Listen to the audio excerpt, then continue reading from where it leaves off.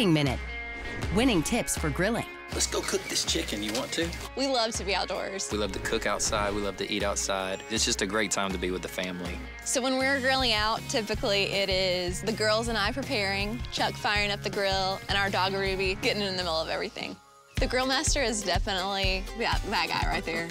One cool thing you can do is a potato actually it serves as a non-stick prep for when you're grilling so that your chicken and things like that don't stick to the grill. He likes to cook everything on the grill that you can think of. Corn on the grill. Asparagus wrapped in bacon is always a plus. Ruby, dinner time! Our girls love to be outdoors. But inevitably they get so dirty. And so we love having something like a pre-moistened wipe. They're great on the kids. They get the job done.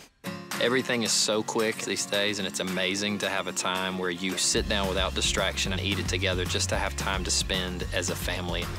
This Cooking Minute is brought to you by Wet Nap. Live life, have fun, get messy.